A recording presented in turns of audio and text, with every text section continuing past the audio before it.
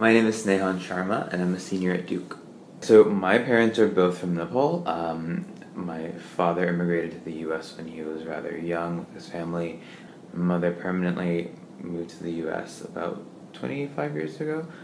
We were raised as Hindus. I didn't really understand what Hinduism was about until at least I was in middle school, because that's when we joined kind of a Hindu Sunday school program, which was kind of formative for me because I think it filled in a lot of gaps about my identity and some of the things that Nepali people do. I think growing up the child of an immigrant is an interesting challenge because from the beginning of your life you're introduced to two very dominant cultures in your life, and oftentimes it feels like you're sitting on a fence and you're not sure which way to swing your feet.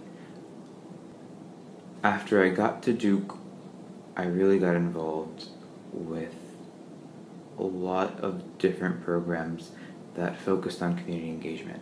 So I spent my summer working at a refugee and immigrant rights advocacy group, and it was just very satisfying, very fulfilling. It was something that was personal to me, it was something that was personal to the people around me, it was a great atmosphere, I really enjoyed my team, I learned a lot from the people I was around. And I know that the strength of that and that the power of that won't leave me anytime soon.